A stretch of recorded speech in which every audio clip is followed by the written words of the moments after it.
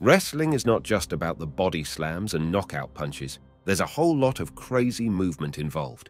And sometimes, all that action leads to wrestlers accidentally shedding some clothes right there on live TV. And guess what? It happens way more often than you'd imagine. From wardrobe malfunctions to unexpected mishaps, here are WWE wrestlers who lost their clothes on live TV. Getting right into it, we've got when Becky Lynch suffered an embarrassing wardrobe malfunction at the Royal Rumble when her breast popped out on live TV. Yep, her outfit decided to take an unexpected turn on live TV. And well, you know the rest. Becky Lynch is certainly one of the biggest stars in WWE history, but that doesn't mean she's immune to, certain malfunctions. It all went down at Royal Rumble 2019 when she was going against Asuka. Before the match, Asuka and Lynch had never gone head-to-head in a televised one-on-one match, which made their bout pretty exciting. Plus, they really amped up the anticipation by adding some serious storytelling to their rivalry, turning their match into a must-watch event. 2 weeks before the Rumble, Lynch and Asuka were in full-on competitive mode, trying to outshine each other. But as luck would have it, the Iconics decided to crash the party. After Lynch took down Peyton Royce in a heated match, Asuka wasn't about to be left out and made Billie Kay tap out with her signature Asuka lock. WWE really nailed it in hyping up Lynch and Asuka as a perfect matchup for the Royal Rumble. It made their match one of the toughest on the entire card to call. Sure, Lynch had that whole superstar vibe going strong, but let's not forget Asuka's reign of terror before her setback against Flair at WrestleMania. But a pretty interesting match wasn't the only thing that happened that night. Nope, Royal Rumble served up more. Things got a bit wild when apparent technical problems killed the feed. Turns out it wasn't their tech acting up, it was Becky Lynch's outfit having a wardrobe malfunction. The brassiere area of her attire left her chest exposed and left the WWE production team scrambling to keep the product PG. All this drama went down right in the middle of the opener, with Champ Asuka reigning supreme to keep her SmackDown Women's title. Just another day in the WWE universe. Moving on, we've got when AJ Styles revealed his ass to the whole world. Well, it wasn't intentional, but it might as well have been. Wrestlers have all sorts of fashion vibes. Some wear cargo shorts, tiny trunks, or even sleek tights. But as AJ Styles found out the hard way at TLC 2016, those stylish tights can bring some unexpected drama. The feud between AJ Styles and Dean Ambrose was gearing up for a grand finale at TLC. Their rivalry has been sizzling hot since day one, starting back at Backlash when Styles snatched the strap with a well-placed kick to Ambrose's groin, followed by his classic Styles Clash finisher. Since then, Ambrose has been on Styles' heels, even recruiting the mysterious James Ellsworth to his cause at WWE TLC. The match had its highs and lows, but one moment stood out as downright hilarious. As soon as the intros were done, the match exploded. Ambrose was dominating at first, but Styles fought back, attempting to climb the ladder, but Ambrose wasn't having it. The action spilled outside, with Ambrose taking full advantage, even using a garbage can to deck Styles. Back ringside, Styles finally rallied with a dropkick and a clothesline, but Ambrose was relentless, unleashing a chair assault on Styles' face like a man possessed. Just as Dean was about to drop an elbow on poor AJ, who was spread out on the announce table, it became painfully obvious to everyone that Styles was showing off more than he intended. Yep, his tights had a major rip right in the nether region. But did the match stop? Not a chance. Ambrose was quick to seize the opportunity, making a dash for the ladder to grab the belt. Styles wasn't about to let that happen, though, as he sent Ambrose crashing throat first into the ropes. But just when Styles thought he had the upper hand, Ambrose had other plans, using the ladder not once, but twice, to take him down. Then it was chair-swinging madness as they both took turns trying to knock each other out of commission. The action didn't let up as Styles and Ambrose traded their signature moves, with Styles landing his picture-perfect dropkick, only for Ambrose to fire back with his trademark clothesline. Outside the ring, it was all Ambrose's game as he laid Styles out on an announce table before setting up a ladder on another. Styles pulled off his awe-inspiring moonsault reverse DDT combo on the unforgiving floor. Then, showing no mercy, Styles positioned Ambrose on a table and delivered a jaw-dropping springboard 450 splash. Styles eventually climbed the ladder and snatched the belt, which was a pretty exciting win. But let's be real, the real MVP of the night was Styles' ripped pants. Like a good sport, Styles found it rather humorous. Hey, better to show some cheek in a literal sense than risk losing figuratively, right? Styles may have flashed a bit more than intended, but hey, he walked away with the belt in the end.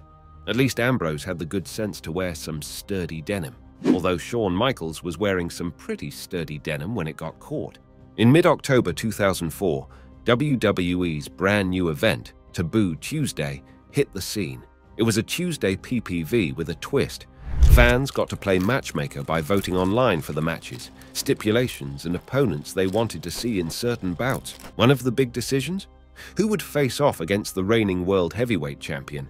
Triple H fans had their say, with the options being Edge, Shawn Michaels, and Chris Benoit. It was basically a wrestling democracy in action. Back then, the crowd wasn't feeling Edge's goody-two-shoes routine anymore, and they'd been giving him the cold shoulder for a while. So, the folks in charge decided it was time for a change. They flipped the script and turned his heel. The whole voting gimmick played right into the storyline. When the fans had their say, they chose Shawn Michaels to take on Triple H for the World Championship instead of Edge. That was the Edge's cue to ditch his scheduled tag match with Benoit and crash Shawn Michaels' championship bout, costing him the title in the process. It was like hitting the storytelling jackpot, a perfect blend of fan involvement and organic character development. In the following months, Edge and Shawn Michaels were locked in a brutal feud, with Edge becoming a rated R superstar, a twisted villain who cared more about causing chaos than anything else. He was out to maim and manipulate anyone who crossed his path, with no regard for consequences. Their feud eventually reached its peak, setting the stage for both men to move on to bigger things at WrestleMania 21. Shawn Michaels went on to deliver one of the greatest matches in WrestleMania history against Kurt Angle, while Edge made history by winning the inaugural Money in the Bank ladder match, laying the groundwork for his future world title triumph just months down the road.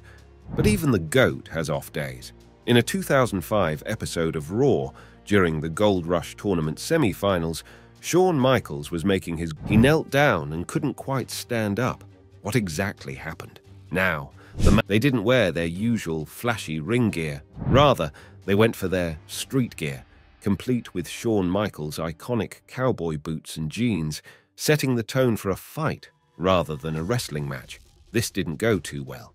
As soon as the bell rang, they skipped the pleasantries, diving straight into a flurry of fists and fury, with Shawn quickly grabbing his belt and using it to give Edge a royal thrashing in and out of the ring. But then, out of nowhere, disaster struck.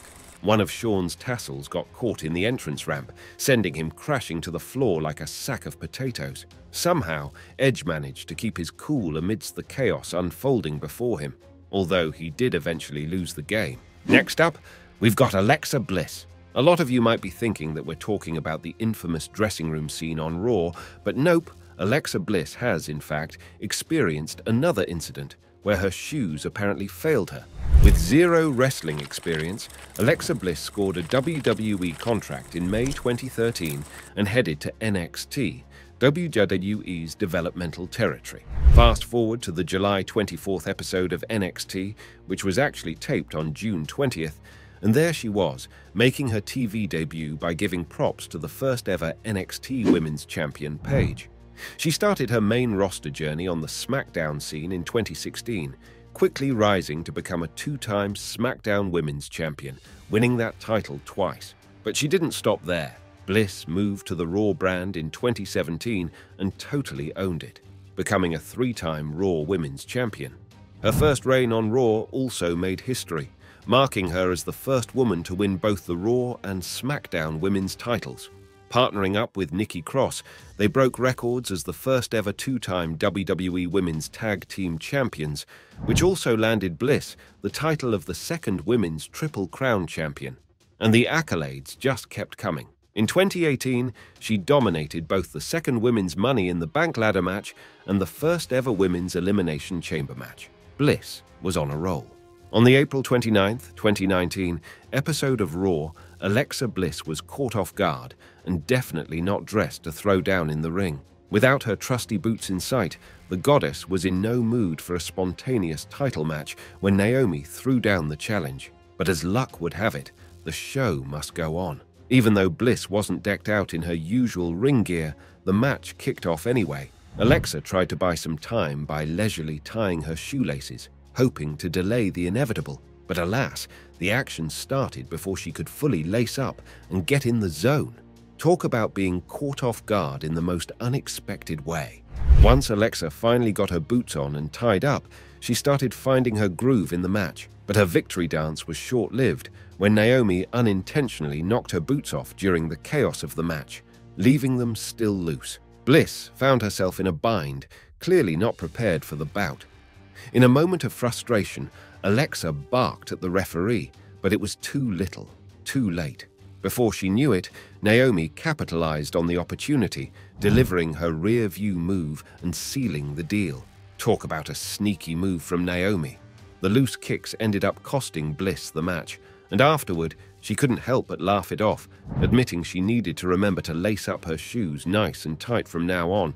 Lesson learned the hard way. But hey, at least it made for one memorable match. Speaking of memorable, WWE fans certainly won't forget when Jake the Snake ripped Rick Rude's tights on live TV. Most of the wardrobe mishaps on this list happened by accident, but Jake, the Snake Roberts, fully intended to give Rick Rude's tights a little extra ventilation. And let's be real, Rick might have had it coming. Now, if you're not familiar with Jake, he's been around the wrestling block, making waves in WWE and strutting his stuff in AEW since 2020. This guy's wrestling career was like a wild roller coaster ride through some of the biggest promotions in the business. He made a splash in the WWE not once but twice. First rocking the scene from 1986 to 1992, then making a comeback from 1996 to 1997. But there's more. He didn't just stick to the WWE. He threw down in other rings too, like the National Wrestling Alliance in 1983, World Championship Wrestling in 1992, and even took his talents south of the border to Mexico's Asistencia, Asesoría y Administración in 1993 to 1994 and 1997. And let's not forget his run in Extreme Championship Wrestling in 1997 and his appearances in Total Non-Stop Action Wrestling from 2006 to 2008. What really set him apart, though, were those spine-tingling promos, his eerie aura, and his mind games in the ring. Oh, and who could forget his killer move, the DDT, which WWE later crowned the coolest maneuver ever. And let's not even start on his trademark, bringing snakes, especially that unforgettable python, into the ring. He's not afraid to shake things up, even if it means going against the big boss, Vince McMahon. But hey, that's what makes him a legend, right? In 1988, Jake Roberts and Rick Rude were locked in a heated feud, sparked because Rude was making advances towards Jake's wife, Cheryl Hergood. After a match against Tommy Angel, Rude shocked everyone, admitting it was a spontaneous move during an interview with Café de Renee. Talk about real-life drama spilling into the ring. Jake Roberts later revealed that he had a chat with Rick Rude before the big show. Jake wasn't having it, and straight up told Rude it was totally disrespectful to his wife. But did Rude listen? Nope. He was going to wear them no matter what. So, Jake laid down the law, warning him that if he dared to strut his stuff in those tights, they were getting ripped off. And interestingly, Vince McMahon, the big boss himself, told Jake Roberts to keep his cool and let the show run its course as planned. But Jake, oh, he had other ideas. He was dead set on defending his wife's honor no matter what. McMahon tried his best to talk him out of it, but Jake wasn't budging an inch. When he saw Rude strutting around in those disrespectful tights, it was game over, because even if he was going against the boss's order, it made for some seriously entertaining TV.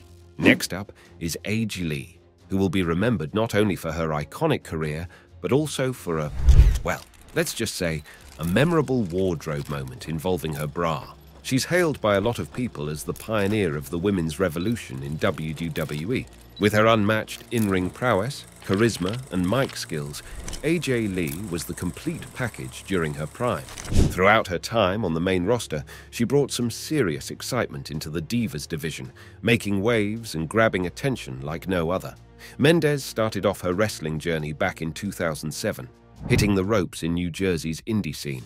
WWE came knocking in 2009, and after a couple of years of developing her skills in Florida Championship Wrestling, she made her big league debut.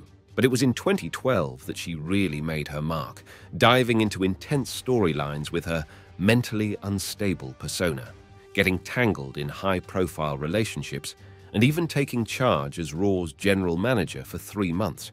Over the years, she won the Divas Championship 3 times, matching a record, and held on to the title for a whopping 406 days in total. Her stellar performances earned her the Slammy Award for Diva of the Year in 2012 and 2014, and fans couldn't get enough, voting her Woman of the Year from 2012 to 2014 in Pro Wrestling Illustrated. She retired from in-ring action in 2015, leaving behind a legacy that won't soon be forgotten. So, what's the deal with this wardrobe malfunction we mentioned? On an episode of SmackDown in 2013, AJ Lee teamed up with Dolph Ziggler to take on Natalya and the Great Khali.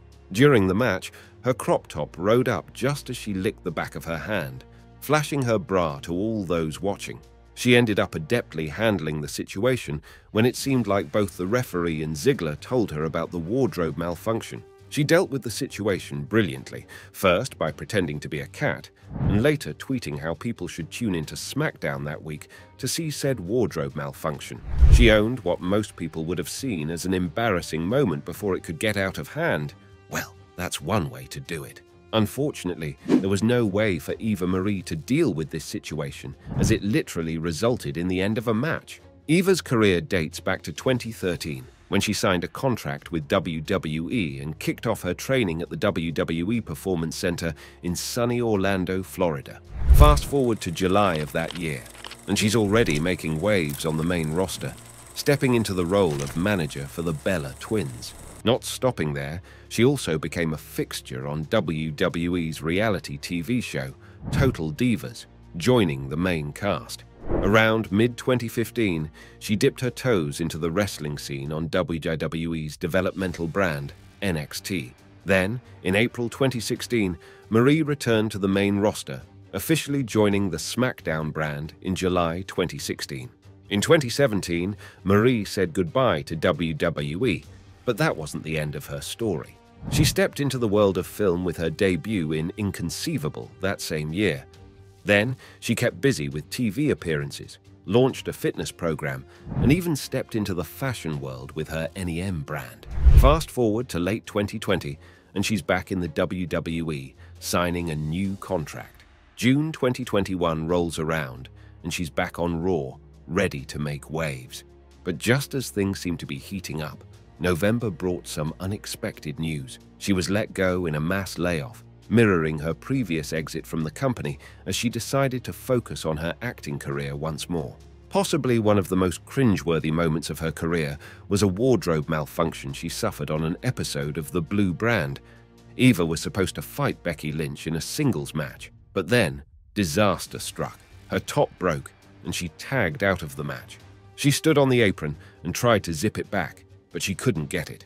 As a result, the referee covered Eva Marie with a white towel, and he also announced that the match wouldn't take place. With the announcement, poor Becky Lynch was left fuming. Lastly, we've got Daniel Bryan, whose ballsy approach left him a little embarrassed at Elimination Chamber. Daniel Bryan won the hearts of the WWE Universe with his bravery in battling the Authority, but the 5-time world champion suffered an unfortunate wardrobe malfunction in front of thousands watching the pay-per-view extravaganza. Bryan was to face off against Drew Gulak at Philadelphia's Wells Fargo Center, but he ended up showcasing more than just his wrestling skills. Like a lot of wrestlers, Bryan chose to wear minimal clothing, sporting only trunks and boots in the ring. However, his choice of attire proved to be problematic as, his private parts made a few unexpected appearances. It wasn't just a one-time slip-up either. Brian's skimpy trunks seemed ill-suited for the occasion, leading to multiple instances where his ahem bits were exposed to eagle-eyed viewers. It seemed like Gulak was pulling on Brian's trunks a little too tight, causing them to ride up higher than usual. But the most cringe-worthy moment had to be when Brian was suplexed from the top rope, with one of his nuts making an unexpected appearance as he was flung upside down through the air. Despite the embarrassing incidents, Brian managed to win the match. Which of these do you find the craziest? Let us know your thoughts in the comments section. And before you leave, don't forget to like this video and subscribe to Ring Rivals so you don't miss the next ones.